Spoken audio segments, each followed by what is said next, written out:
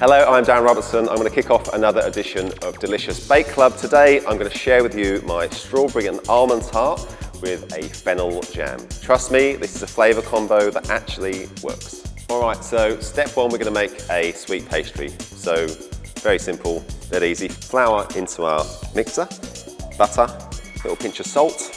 I'm going to flavour this with a little bit of orange zest. You can use whatever you like, lemon, lime. So pop in the sugar, a bit of icing. See if I can work this thing. Cool, that should do. So it's kind of what you're after. So just little fine breadcrumbs, all the butter is incorporated. Next, I'll add some egg and just a splash of water. And I'll give that another blast just to bring it together. She's looking cool, maybe a touch dry. Next, I'm going to empty it out to a bench and then just bring it together with our hands. So that's what you're after. So it's nice and smooth. You don't want to start kneading it. You don't want to kind of overwork it. You want the pastry to be nice and short. I'm just going to roll it out so it's a bit thinner so it'll rest quicker. So 25-30 minutes is ideal. And then we'll crack on with the next step. Okay, next we're going to make our fennel jam. Now, you've just got to trust me on this. Fennel and strawberries go really well together. So, you know, give it a go. So with the fennel, I'm going to cut this fairly thinly actually, so it cooks quicker. I'll pop our sugar in. Wind in a little bit of orange zest, a little bit of juice. You want some liquid to let down that sugar. You don't want it to caramelise. I usually bring this up to the boil first and just make sure the liquid and the sugar's all mixed in. I'm just going to add some roasted fennel seeds, and then I'll pop in our thinly sliced fennel. It looks like quite a lot, but it will cook down and the juices will come out of the fennel. It's going to take about half an hour, so keep your eye on it, give it a stir now and again. I just want to mention just a little tip.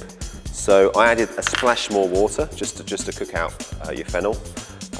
And also I like to just make sure the edges of your pan are kept nice and clean. Otherwise what can happen is you'll get sugar up the side and it will start to cook out and then drop back in the jam and it'll crystallise your jam. So you get these little lumps of sugar, which isn't the end of the world, but I think it's nice if it's just transparent and smooth. Now I'll set that aside now. All right, so our pastry is now chilled. Pop a little bit of flour on our surface. I want to roll this out to about 4 or 5 millimetres. Just going to drop this like that.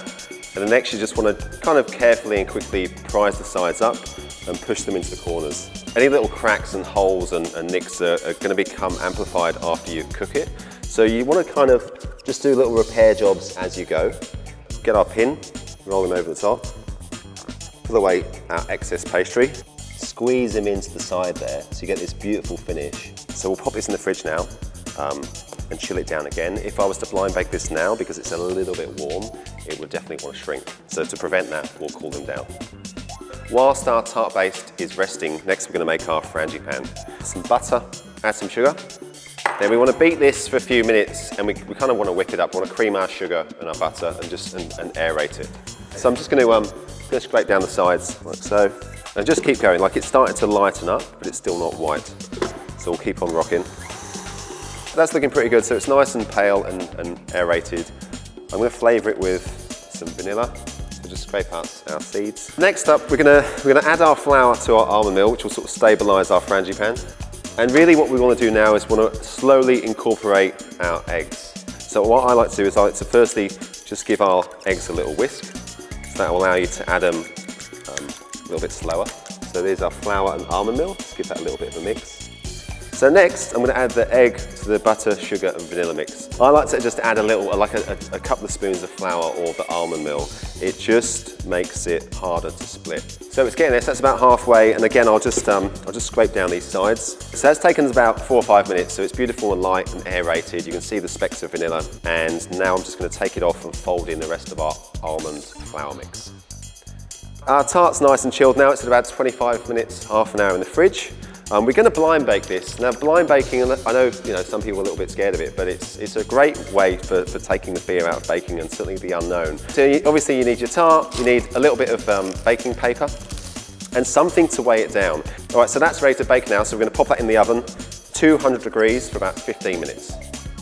Okay, so this has had about 15 minutes in the oven. Remove that.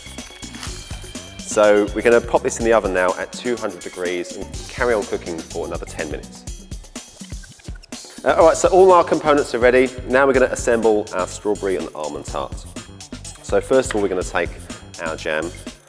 I'll just spread this out. So there's our jam. To be honest, normally if I was at home, I'd probably get the kids involved at this stage and just make loads and loads of mess. There's no knife work, it's just assembling. Next, we're going to add our frangipane. Just to make it easier to assemble your fruit, it's nice to kind of spread it fairly evenly. Next, we have our fruit. So in our case, strawberries, then we're just going to arrange these in a little circle. Strawberries are on. Next up, we're going to have some more of our toasted fennel seeds. And then finally, we have just some fresh thyme here. All right, so there you go. There's our strawberries, our thyme, our fennel seeds on the frangipane and the jam. All we need to do now is cook the thing. To check whether it's cooked, I'm just going to pop a skewer inside. If it comes out clean, as with making a sponge, she's ready to go. So there's our strawberry, almond and fennel tart. It's cooked. Very happy with that actually. I'm going to garnish it with some honey, just a little bit of honey over the top, just to give it a little bit of stickiness. And then I'm just going to garnish it with some fresh herbs. So I've got our fronds from the tips of our fennel. Don't go crazy, it's not a salad, it's a, it's a tart, it's dessert. Just some fresh, we've got this beautiful thyme, so a little bit more fresh thyme. So there it is, there's my strawberry, almond and fennel tarts. Check out the delicious website for all the details on how you can get amongst it. I'll be checking out all your pics, so good luck.